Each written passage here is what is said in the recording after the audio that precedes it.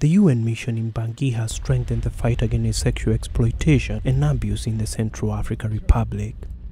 Nepalese Force Police Unit have intensified the random day and night patrols to deter any potential misconduct by peacekeepers or any other UN personnel.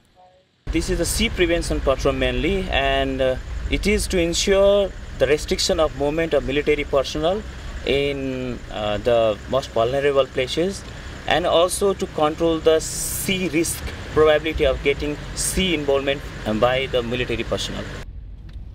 Further, MINUSCA also making prompt visits to nearby neighborhoods to make sure staff members do not engage in inappropriate behaviors. This patrol is very important. You know that MINUSCA and every peacekeeping mission take very, very seriously the prevention of every sexual exploitation and abuse case. And especially since the release of the new report of the UN Secretary General, it is really a priority of the entire leadership.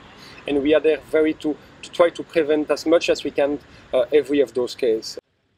Early this month, the UN Secretary General launched a report on special measures on protection against sexual exploitation and abuse.